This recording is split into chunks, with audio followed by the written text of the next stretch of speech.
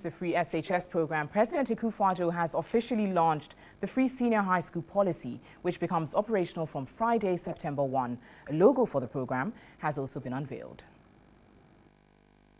The free SHS policy of the NPP administration is aimed at building an educated populace for speedy national development and progress.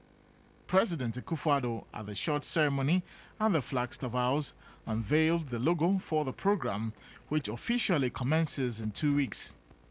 Minister of State in charge of tertiary education at the presidency, Professor Kwesi Yankah, explained the meaning of the logo. The package comes with it qualitative instructional material, improvement in school infrastructure, as well as teacher motivation and capacity building for them. The open book stands for learning that is made accessible so others can share.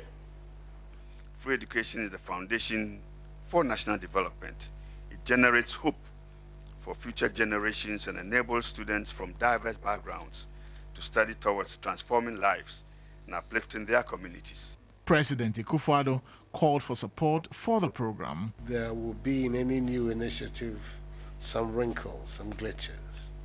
But if we understand that this is important, not because a political party has made it its mantra and that the promise that it made is being fulfilled, but because it goes to the heart of what we need to do to get our country going.